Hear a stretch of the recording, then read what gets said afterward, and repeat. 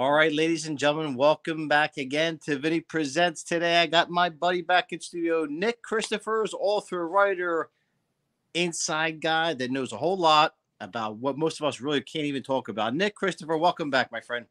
Thank you, Vin. I really appreciate it. Thank you. It's always the delight to have you on board. Last time we hung out, we had a lot of attention and a lot of people calling me up and telling me, "Wow, that guy was great." And hopefully it sold some books. Who knows?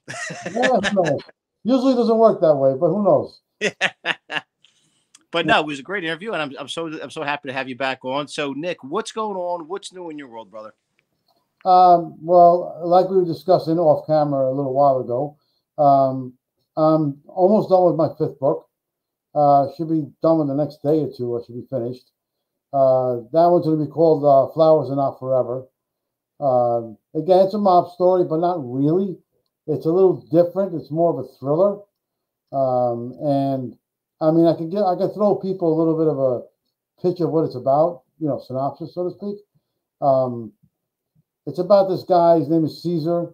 He's an assassin. He's a hired contract killer for everybody and anybody. So not for any specific mob or anything like that. He works for everybody: Greeks, Jews, Italians, French, Japanese, whatever. He does it all. And he's half Greek, half Albanian. I had to bring my people in it somehow. And he, as a cover, he runs a flower shop. Hence, Flowers Are Not Forever. And he runs a flower shop, and he does a couple of hits for a lot of different people. And he has an MO that's very weird. So every time he goes to whack somebody, he makes a voodoo doll of them. Like, for example, let's say he's going to go whack Vinny. What he does, he makes a little doll with a red shirt, red sweater, baseball cap, little goatee, mustache, whatever, pair of jeans, whatever. Look with the camera, the voodoo doll looks like you. So before he goes to take out a hit, he makes the voodoo doll and starts sticking pins where he's going to shoot them. And when he comes home after he does the hit, he takes the needles out of the voodoo doll and puts them on a shelf like trophies. And that's where he has all his hits, like all these voodoo dolls all over his shelf in his house. So that's like his and every time he whacks someone, he leaves a flower on the body's chest. That's his calling card. So while he's doing all this, he meets a woman that comes into his flower shop, and he gets involved with her. They start dating, blah blah blah. She doesn't know his real name is Caesar. He tells her his name is Chris. He doesn't want her to know what his real life is. But when he takes her out, he treats her like a complete gentleman. Really nice guy. But things eventually start to crumble. The FBI is trying to eventually slowly putting the pieces together, figure out who this guy is. And eventually they get really, really close. And the girl too, unfortunately. The girl, she goes to visit him at his flower shop. He's not there, but he gives her a key. So she's able to get in whenever she feels like it. That's how much he trusts her. So she goes one day, she goes there, she goes in the shop, she's waiting for him, he's not there. So she goes in the back and she wants to get a bottle of water from the fridge. She opens the fridge and she sees a bloody towel with a butcher knife. The towel's all full of blood. She fucking freaks out. Oh my God. And while she's there, she hears these human grunting voices. And she looks through a closet door and sees a guy chained to a chair all full of blood. Now she's really fucking freaking. Oh my God. So when she's going through this traumatic experience, he walks in and she's like, Chris, oh my God, blood, guy in the back. And she's like, nah, it's a Halloween prank. Don't worry about it. It's okay. You sure? Yeah. As she turns around to grab the water, he kills her. He shoots her. And then he buries her in the flowers that she always bought from the flower shop. Wow. That's why it's called Flowers Are Not Forever. So that's the premise of the story. That's really good, man. And it sounds like a very good story, well thought out, very good narrative. I like it. Very cool. Yeah, thanks. It's almost done. Well, now I want to wish you luck with that, but let's tell the audience, for those that the few people out there that may not know you, tell them a little bit about yourself. Well, I've been writing for like 20 some odd years, and growing up, I grew up around a lot of, saw a lot of wise guys that used to come to my father's cafe. Um, I was in a gang when I was 13. I got pinched when I was 21 for assault. So I hung around a lot of these street kind of people, and actually, obviously, how you say, what's the word? It got rubbed on me, and I almost went the wrong direction completely, but I didn't, thank God. And I owe that to my father, really. And they kind of put me on the right path, kind of, so to speak. But then again, you know, after getting pinched and being in a lockup, gives you time to think. And it really, I never forget it. There was a guy next to me in the other cell, and a black guy, and he's banging on my cell. He goes, "Yo, brother." I say, "Hey, what's up?" He goes, "Do yourself a favor. Get out of this any way you can. This is not the road to take. Believe me, I've been here for 9 years. It's not good." So that kind of, that left you with something to think about. So thank God to him, thank God to my father. It kind of like made me, didn't take me away from those guys, because I still hung out with them. I just didn't go down the path of criminality, so to speak. And then instead of going down the path, I said wrote about it instead. Well, you're one of the few that actually were able to not get, sucked in, and maybe you tiptoed around the edge, but you didn't fall over, thank God. So, No, but I mean, I was, I'm not going to lie. I mean, I got very enamored by guys like that. I mean, I knew a lot of them personally. And if you remember the movie Donnie Brasco, the character that James Russo played was my friend. And I hung out with John a few times, and really cool guy. Had a good time with him. The Vic Arena was the boss of the Colombo family, acting boss. He lived 3 blocks away from me. I knew the whole family. Hung out with them, knew them very well. Great people. So I was around it a lot. Greeks and Italians. So it's like Henry Hill, like in Goodfellas. It's you get attracted to it and you get sucked into it, like you said, because you see all the money, the brajol, women, guys who don't know brajol is. So you see all that, and you get attracted to it, especially at a young age, 12, 13 years old. I mean, I ran my own football tickets at that age. I was making money and having the kids bet with me. So at that age, making $500 a week doing nothing, that's a lot of money back then too. Oh yeah, back in the early '80s. Oh, big time. No, '80s. What am I talking about? Since 1970. Let me see, 1977, 78. So that's a lot of money back. So if you're a junior high school kid, that's a lot. Well, the '70s, you would know better than me, Nick. But I would say what was the peak era of the mob in America? Would it be the '70s, '80s, maybe? No, the peak was the '50s. '50s, yeah. Big time. The '50s. They controlled everything and anything. Nobody touched them. I mean, in the movie again, Goodfellas, inaccurate as it is, but I'm not gonna get into all that because I can rip all these movies apart. But Goodfellas, in the beginning, when you see like Paul Sorvino is sitting in the backyard eating a sandwich, and Henry Hill, like Ray Liotta's narrating how they had everything in their pocket, because they did. They ran everything back then. There wasn't anything they didn't run. So I think their peak was in the '50s, in the '60s too, '70s to some degree, in the '80s, yes, but it started, the late '80s. It started going down a little slowly. But I think after John Gotti went to prison in '92, I think that was a sign that this is where this is going to collapse. Eventually. It's still around. Don't get me wrong. The guys are still there, but they're just not like a lot of people here and a lot of other shows. They're just not at they're done pretty much. I mean, the Mexicans are very powerful. Mexican cartels, the Colombians, the Yakuza, and the Triads. They didn't go nowhere. They're still around. Though the Italian mob outside of Sicily, like the Negrata or the Camorra, outside of those two, the American Mafia pretty much is almost done. Well, I think, and you probably would agree with this. I think it's a combination of things, but let's not forget the government took over the rackets. Oh no! I mean, if you tell me who's the biggest mafia, it's the government. They're the biggest mafia of them all. And I had this discussion with somebody the other day, as a matter of fact. If you look at, let's put it this way, I would trust a mob guy a lot faster than a politician any day. Reason being, people would look at me like, what are you, nuts? He's a criminal. Yeah, I know he's a criminal. I know he's going to screw me because that's what I'm expecting, because that's what he is. That means he's very true to himself. Politician, on the other hand, he's a lawmaker. He's supposed to follow the law. He's supposed to do the right thing. He's supposed to help us. He worked for us. We don't work for him.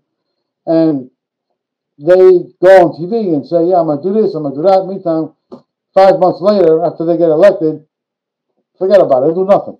So they're hypocrites. Mob guys, and I can admit to this even now. There's a guy I called the other day. His name is Ronnie Kerner. He used to call him the Rottweiler. He was one of the last of the Jewish gangsters from New Jersey. Tough guy. Very, very tough guy. Good boxer, too. And he's not involved in that life anymore. He's out of that life for a while now. And I called him the other day, and I needed a favor. Nothing major. Very simple thing. Need help with an event I'm trying to put together. Lo and behold, he hooks me up with a guy who's going to help me try to get this thing done. The point I'm trying to make is, these guys, you ask them for something, they get it done, not because they like you, or not because they're a good guy. They want to prove that they can do something. They don't want to prove that they can't get something done, because that makes them look lesser of a power. They don't have the power. They want to prove it. That's what I like about those kind of guys. I'm not saying they're good men or they're angels, no, but in comparison, at least they get the job done. Gotta say that much. Yeah, and I think that and you grew up around these people, so it goes without saying. But there's me being a little boy, seeing some of my dad's friends and uncles and different people there was a certain element where they would still tip their hat. They would, when a woman walked by, they would still, if they could help you with something, they would help you. If you needed a job, they would give you a hand. Of course, they did what they did. They did what they had to do. But there was that certain type of gangster, you might say, or mafioso, whatever you want to say. But they had class. There was that there's still a few left, maybe, but there was just something about that generation. Yeah, like you said earlier, they want to prove that they have a power. They have a way of getting things done, and at the same, they have a split personality, in my opinion. If you watch Tony Soprano, and it shows, even though it's fiction, it pretty much shows how they are. Here's Tony Soprano, who goes home to his wife and kids, and loves his kids, and loves his wife, and he acts like it's like any other father in the house. But you take him out of that element, and he's with the boys, he's a total animal. He'll crack your head open with a bat. So they had a very weird combination of split personalities, where they were total gentlemen and good family men. They went to church on Sunday with their wives or whatever. At night, they just cracked the guy's head open. So it's very, the Italian mob and the Greeks, and I think the Irish too, they lived a kind of split personality, dual world. They lived in two different worlds, whereas even the Chinese too, the Chinese triads, they ran all the tongues in Chinatown. And believe it or not, they're very gentlemanly like. They're very, very, they don't put up with bullshit. They don't like even the Chinatown gangs, the Flying Dragons, the Ghost Shadows. A lot of these Chinese triads don't even like those kind of guys. They just use them. They use them for, small time stuff. But they control them in a certain degree where it doesn't make them look bad. So it's kind of a weird balance that they have. The community itself in Chinatown, it's the most pleasant place you want to be. It's amazing. Yeah, you're right. It's 100% correct. Even Little Italy in Well, it's not anymore. It's not even little anymore. It's more like teeny weeny. In Manhattan, Little Italy, back in the day, you walked around Little Italy, you never saw anything bad. You never saw a shoplifter. You never saw somebody mugging somebody on the street. It just didn't happen because they knew better, you know. And it's, I know it sounds cliche, but usually wise guys, wherever they eat, drink, and live, it's usually the the crime rate doesn't exist. It's like bizarre, but it's true because the low level criminals who do the muggings and the shoplifting and all that stuff know better than to do it in those areas because they know what's going to happen. You know, they're going to get their head busted. They're going to, you know, the wise guys are going to find them. The biggest deterrent. Now, Nick, let's get into, if you feel like it, let's get into. I know you have you're very annoyed by some of these movies because of they're really not based in too much facts. I'm curious to ask you about a movie that's local here that was done a few years back, The Irishman. Now, I could tell you some stuff that I know for sure isn't accurate because I knew some of the family members, but I'll let you get into that. Do you want to talk a little bit about that? Well, I don't know every single tiny detail, but a lot of it is inaccurate. Frank Sheeran, first of all, was on his deathbed when he was narrating his story, his life story, which most of it is not really true. Frank Sheeran was he close to Jimmy Hoffa? Yeah. Was he close to Buffalino? Yes. But not to the point where he was in charge of killing Jimmy Hoffa. He never killed Jimmy Hoffa. That never happened. He was not there. He didn't shoot him in a house. That's not accurate either. So that's not, true. He didn't know Joey Gallo. That didn't happen either. Joey Gallo never met Frank Sheeran. I mean, come on, really? So it's a lot of the things in there that are just totally inaccurate and just thrown in there. Willie D'Elia took over for Russell Buffalino when Russell died. Or not before he died, when he got sick. When Russell got really, really sick and he wasn't able to control the family, Billy D'Elia took his place. Now, William D'Elia or Billy D'Elia knew Frank Sheeran very well. And they, because they knew they worked with Russell Buffalino. Russell Buffalino was very tight with Jimmy Hoffa. And he actually indirectly okayed the hit on Hoffa.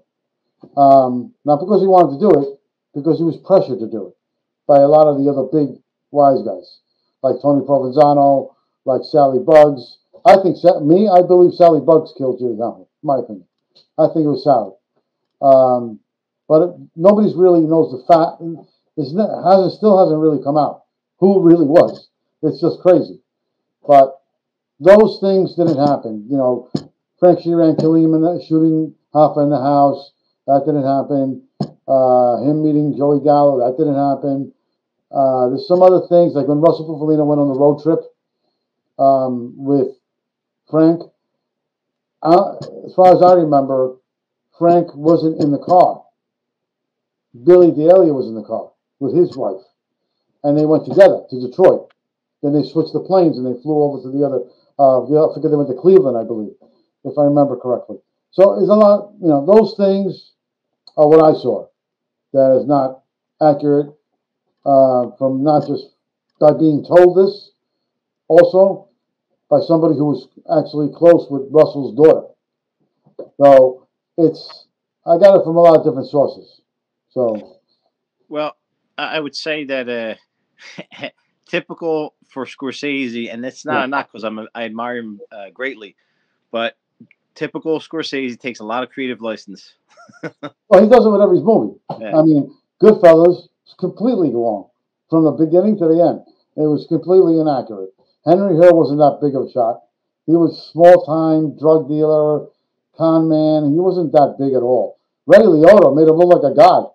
And Ray Liotta was a lot better looking than Henry Hill, I'll tell you that. And that's for sure.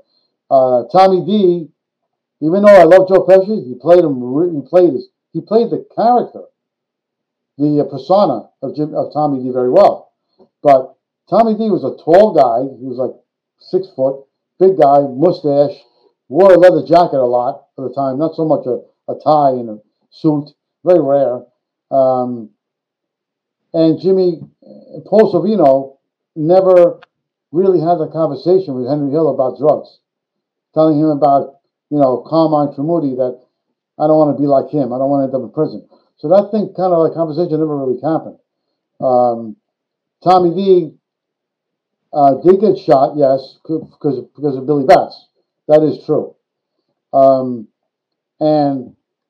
he wasn't shot in a house.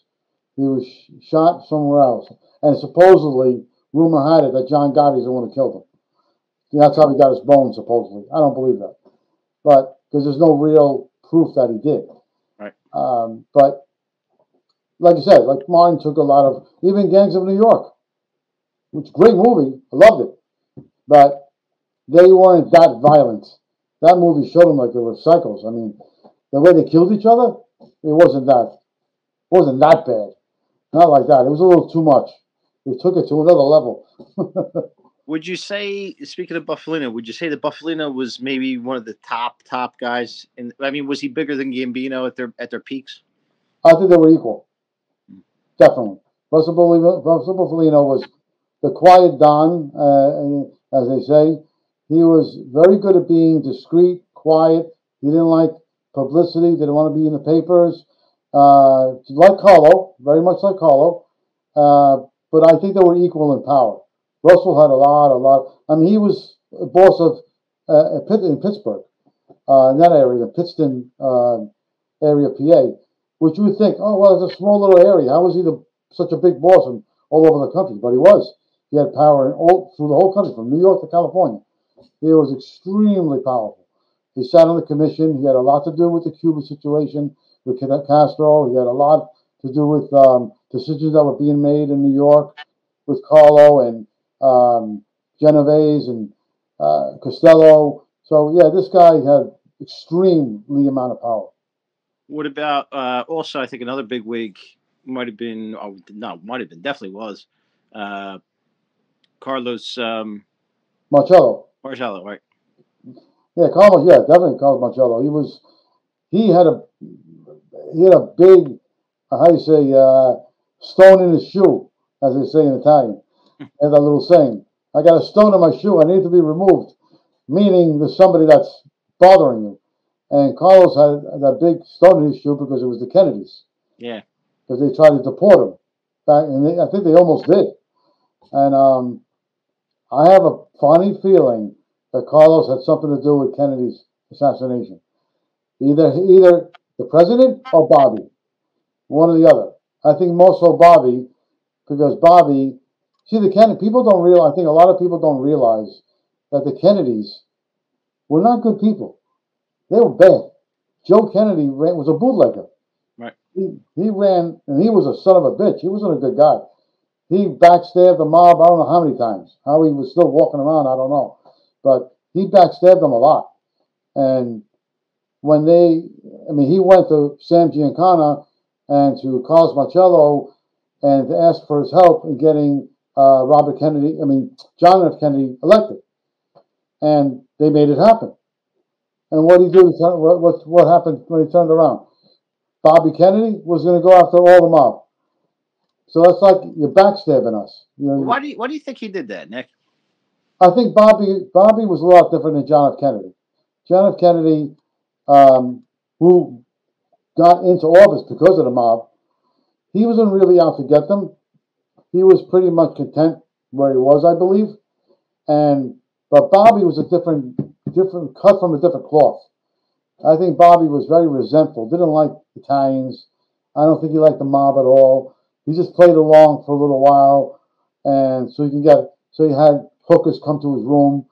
Bobby and John were not faithful husbands. They were worse than wise guys. These guys had gumas everywhere. Well, Nick, you said something that really made some sense to me there, which was, well, two things. That Robert Kennedy probably had something against Italians. I know it sounds a little stupid, but then back in the day, there was that like cultural discrimination, hatred, envy, whatever you want to call it. Mm-hmm. That probably was a small part of it, but a bigger part was he probably knew he had to do what he had to do to get where he had to get to, and then he figured, you know what? I don't want these guys controlling me, so I'm going to take them out. That's a very good point. That's very possible. But I think Bobby was always resented the fact that, his dad had to answer to the wise guys, he had to confer in them, blah, blah, blah. So I think he developed this prejudice of Italians, and especially the mob, and wanted to do everything in his power to dismantle them. And it's like when he was trying to do that, John F. Kennedy wasn't really involved in it. He didn't hear. He wasn't there at the. He wasn't really involved in prolonging this. And Bobby Kennedy just, he set himself up because, you backstab the wise guys. They put your brother in office, and now you're going after them. I mean, what do you expect to happen? So, and don't forget, John F. Kennedy and Bobby Kennedy hung out with Frank Sinatra. They were close with him. Why? Let's take a wild guess. Because the wise guys were around Frank Sinatra. Sam Giancana was around Bobby Kennedy and John F. Kennedy. But a lot of the general public doesn't know that. A lot of people think John F. Kennedy was one of the best presidents we ever had. He didn't last very long for us to even know if he was good or bad. And people don't really knew. I think now people, in the past maybe a couple of years, they've realized that the Kennedys were not all squeaky clean as we think they were.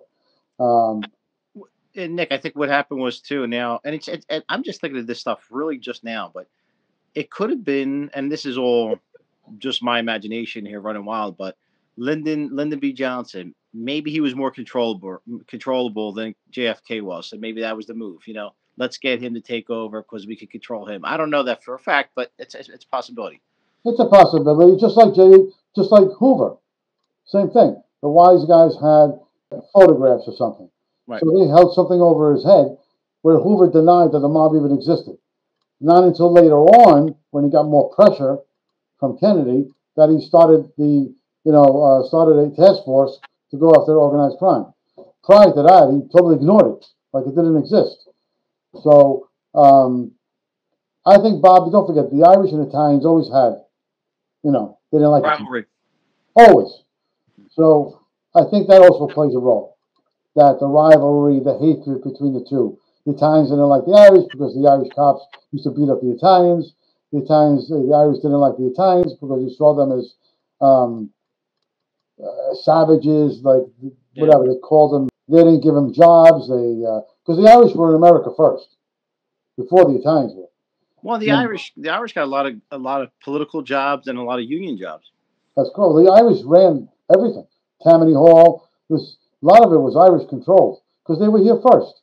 So they. That's true in Philly too. It was true in Philadelphia too. Yeah, Philly, New York, Chicago. The Irish ran a lot of the political machine. So when the Italians or Sicilians or Napolitans came over, they looked at these people like, who are these guys? And that, I think, that created a lot of tension between the two. And that's what I think some of that spilled over to Bobby Kennedy. Like he remembers, how they treated us and blah blah. I think I had something to do with it, in my opinion. I think you're right. And I also think that if I'm in a position of power, you start to get annoyed with those that helped you because of course they're going to ask you for favors left and right. So he probably figured, these guys are going to keep bothering me. I don't want to owe nobody, so I want to clip their wings a little bit. That's possible too, but I think it was also he had a bit of a prejudice towards him. Prejudice, yeah. So I think that was his. You mentioned Sinatra, and I forget where I heard this, let's say, rumor, but the rumor goes that Sinatra, he started obviously in Hoboken, North Jersey. He had his connections in New York. But later on, he became big time, and so he was very close, as you said, and as we know, with Sam Giancana. But then I think he ran into some sort of problem. And then he went to New York, and I forget who it was he may have spoken to. It was a boss, and they said, why are you coming to us for? You abandoned us. Go back to Sam. Did you ever hear that story? Not really. I don't think I did. But if he went to New York at that time when Sam was around, had to be Carlo he went to talk to. There would have been nobody else to talk to except Carlo. So he might have went there, and Carlo might have said it because. I don't know if you ever saw, there's a famous photograph of him backstage, one of his performances, and you have almost all the top wise guys were there. And I find that hard to believe that that those guys would even take a picture like that. Well, I guess back then it wasn't on their mind that this is going to go public. Because it really didn't. It really didn't like appear in the newspaper or nothing. It appeared years later. People didn't see that photograph until many, many years after. But it was crazy. You're right. You had Greg DePalma in the picture. You had Jimmy Frontiano from California.